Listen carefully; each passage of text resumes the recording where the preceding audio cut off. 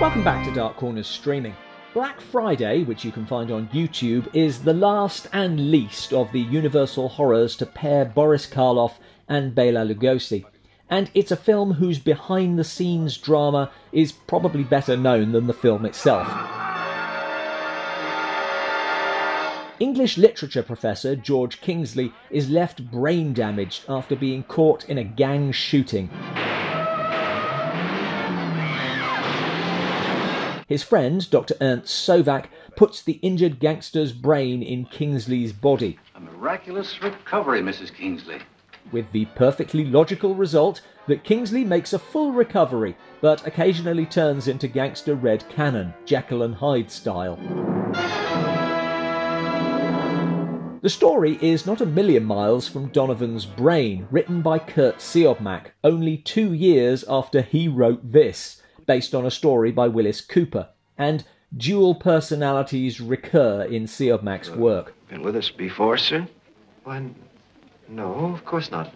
Originally, Karloff was to play the Professor and Lugosi the Doctor, but for reasons we can only guess at, and plenty of people have had their guesses, Karloff preferred the Lugosi role, and Universal always demurred to Karloff. Your spine is broken. You're paralyzed.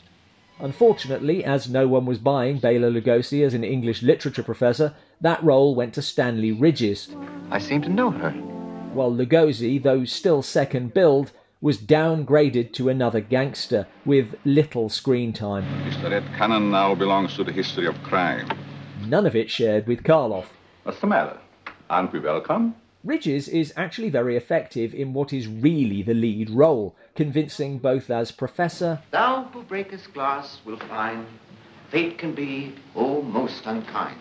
...and gangster. And the most likely suggestion for why Karloff refused the role is that he had played an American gangster before, in 1932's excellent Scarface. And... Well, I was on my way here to the garage to keep an appointment, and I was late. Yeah? He is perfectly watchable as Dr. Sovac, with a few moments of true Karloffian menace. From now on, you do exactly as I say. But what was great about the Karloff-Lugosi pairing was the contrast of Karloff's underplaying and Lugosi's overplaying. Here, the two characters are on a level. But nothing seems to interest me. And it's hard to watch the exchanges between Kingsley and Sovac without thinking about the original casting. You've had your fill of peace and quiet. Truth be told, the better casting might have been Stanley Ridges and Bela Lugosi. You think you're Red Cannon, don't you? But whose body are you wearing? Well, you told me. Exactly. As a thriller, this is on a par with many contemporary gangster films. As a horror, it really fails, and it's interesting to note that director Arthur Lubin also helmed 1943's The Phantom of the Opera, which similarly dialed back on the terror.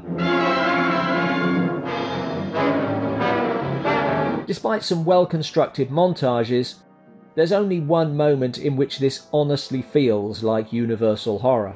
It's a siren, probably an ambulance or a police car. While some of the dialogue strays into the comic. Dad, what is back of all of this? Haven't you guessed? The operation I performed was a brain transplantation. It's fine, but it needs the extra energy that the Karloff-Lugosi dynamic would have brought to it. Without that, it's a very flat film.